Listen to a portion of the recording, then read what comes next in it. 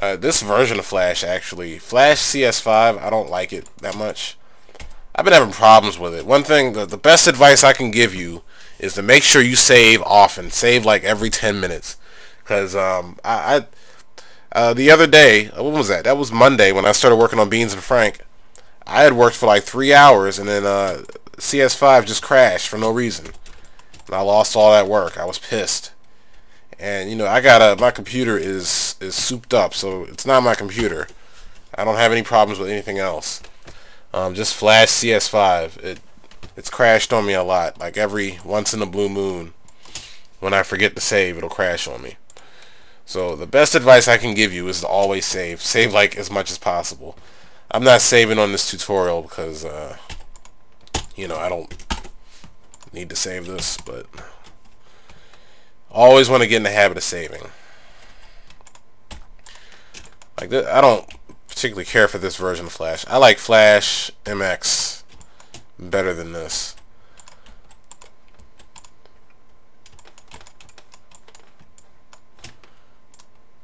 I feel like Flash MX was a more stable program. Like I never had any problems with Flash MX. That's the Flash I was using before I used this. I never had any problems with that crashing. That's also the pre-Adobe Flash. Like it's like there weren't any problems until Adobe took over Micromedia or whatever.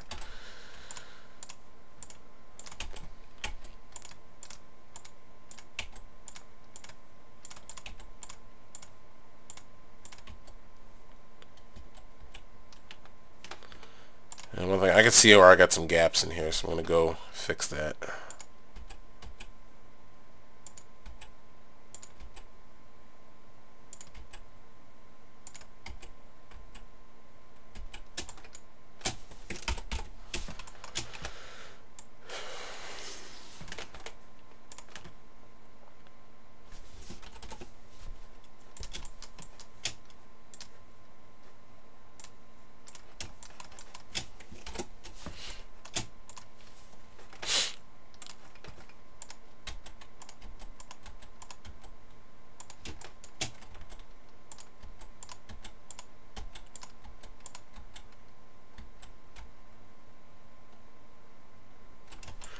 So that didn't take too long. How long was that? Like 15, 20 minutes maybe? That's right, Reggie. No meaningless battles. Number one rule of being a ninja. Besides, do you think... Hold on, did I miss something? Oh, I filled that by accident. Ninja. Besides, do you think she could even stand a chance? Okay, so about to set up and do the shadows now. So first thing I'm going to do is these lines, this green line right here, I'm going to delete all those. Just because when I go to do the shadows, it's going to mess up my lines when I do that. And I always like to start from the beginning. So just go through, double click them, and delete.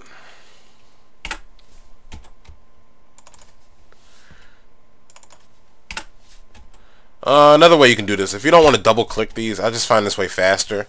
You can also select the entire frame, go to your stroke color, and then hit this slash, and that'll get rid of it. So that'll make doing the shadows a lot faster too. I just find it faster just to double click and delete it. Like I'm double clicking this and then hitting delete on the keyboard. I find that faster than having to go all the way over here, select the whole thing, and do all that stuff. And I might be talking really fast, so you know, if you watch this video and you have any questions, you know, just hit me up on email. I have a tendency to talk really fast sometimes by accident. Alright, so now we're ready to do the shadows, my least favorite part.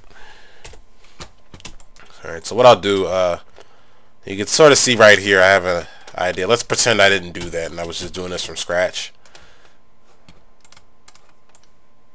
So let's just slide that over. Pretend I don't have a reference to work from.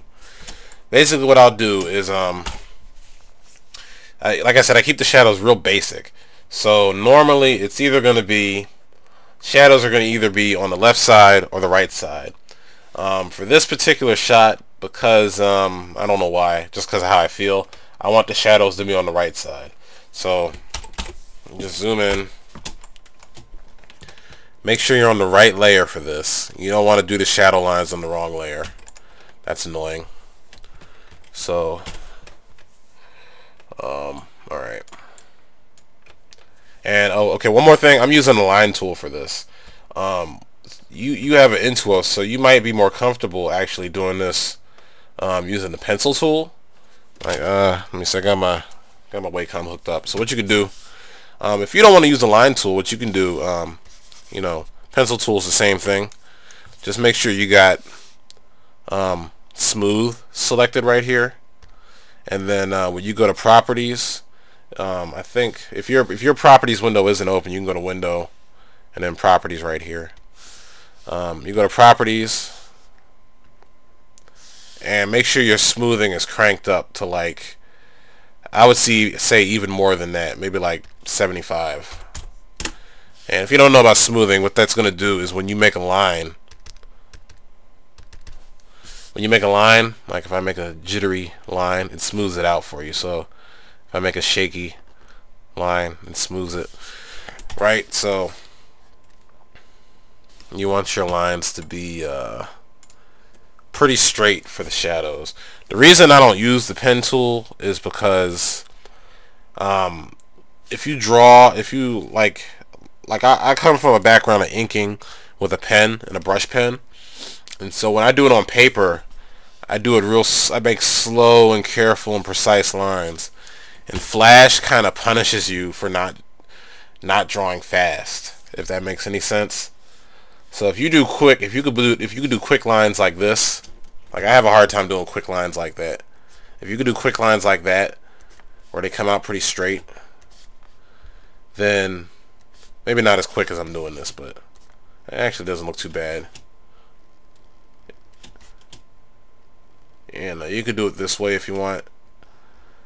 Me personally, I'd rather use a mouse with the line tool. I feel like it's a little bit more accurate. It's not too bad. You know, just my preference. I like to use the line tool, so it's up to you. I think if you're doing a lot of curved lines, this might be better. Like I'm going to do the nose right here. Stuff like that. Pencil tool is better. But yeah. So we got these lines, right? So what I'll do is I'll look at the next frame. If it's like that, that's pretty similar. So what I'll do is I'll grab these lines. Now there might be a shortcut for what I'm about to do. If there is, I don't know it.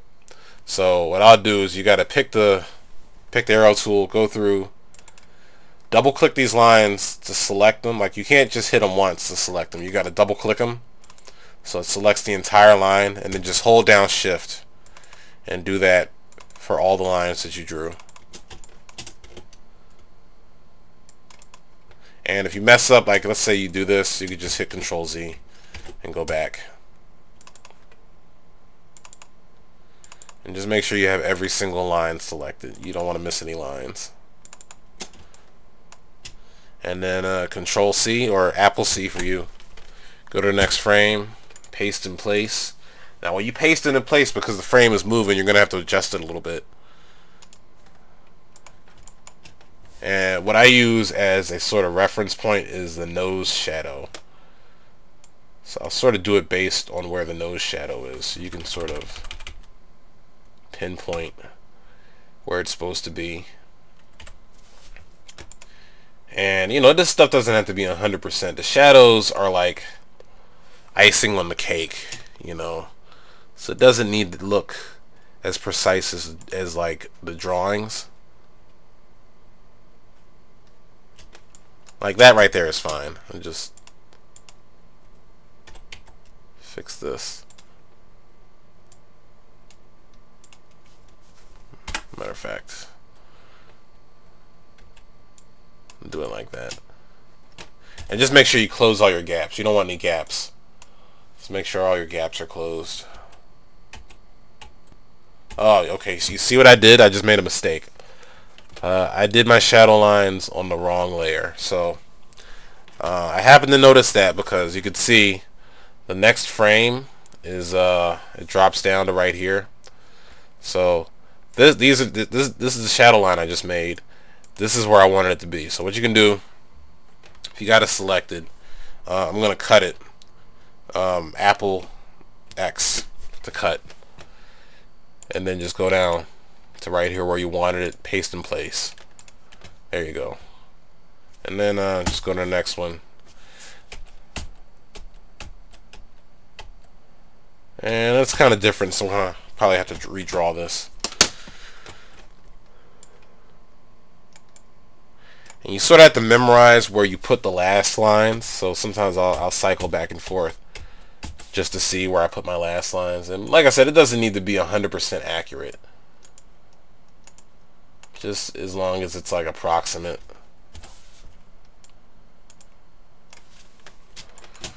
And another reason I like using the line tool is I feel like it works better. I think these straight lines work better with how I draw. So somebody with like I guess like a looser style might prefer using the pencil tool.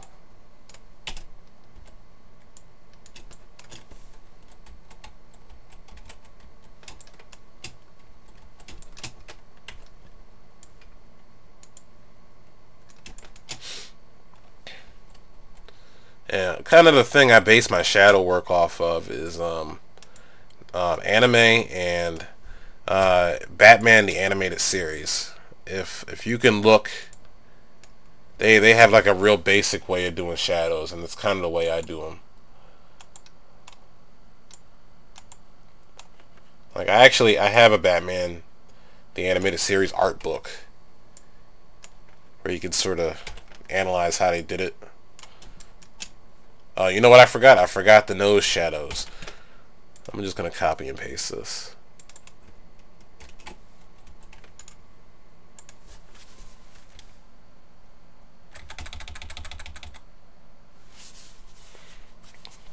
And then once it's there, you can copy it, paste it on the next frame.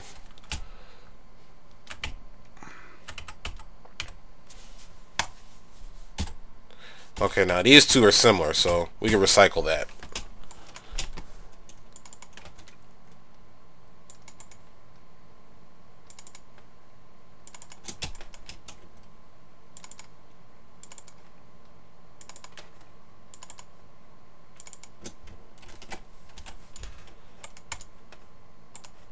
Paste in place.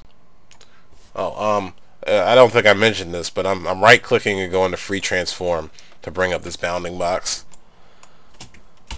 And then once you got Free Transform open, you can take the center point. You know, this point is where it rotates from, so you can just, like, I can see she's leaning forward, so I just go forward like that. And then, like I said, I use the nose shadow as a reference point and try to match that up. And then just make sure there's no gaps.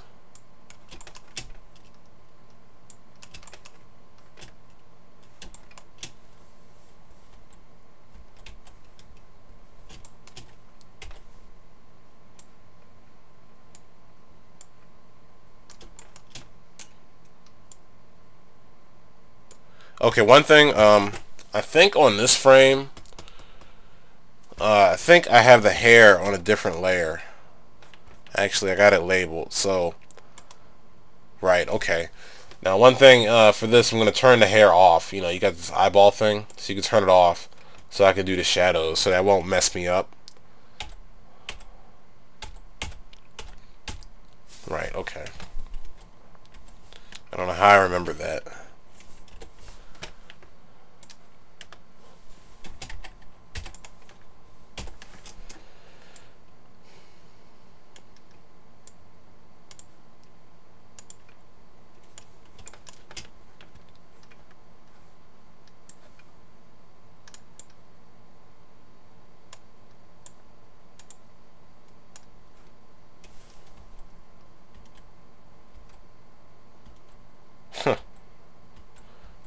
I just noticed a mistake I made. We won't tell anybody though. You can see the arms flip, but I'm sure nobody will notice that.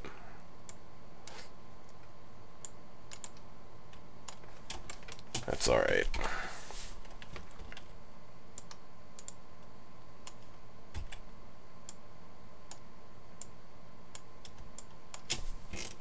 So I think the next couple of frames are pretty similar. Yeah, so we can copy and paste that again. And you notice, right, I didn't even do a neck line because I'm just going to fill that.